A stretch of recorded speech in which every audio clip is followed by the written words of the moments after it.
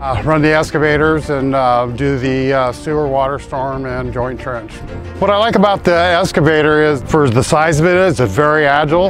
And then the GPS is just wonderful because you're not having the grade setter, you're just by yourself. It does it all for you. It's just, it frees up a man to start doing something, to do something else. It has crosshairs, and it's like if you're looking down on the machine, you line the boom and the machine up with the crosshairs, and then you just start digging. It won't let you get past it. Yeah, that's something else. And then you shut it off and drag the bottom of the ditch and make it nice and smooth. And then turn it back on, you're back in business again. Just not only the GPS, the whole machine. It is the most comfortable cab I've ever rented. I've rented stuff that's really closed in and your elbows are hitting things. It's real roomy inside.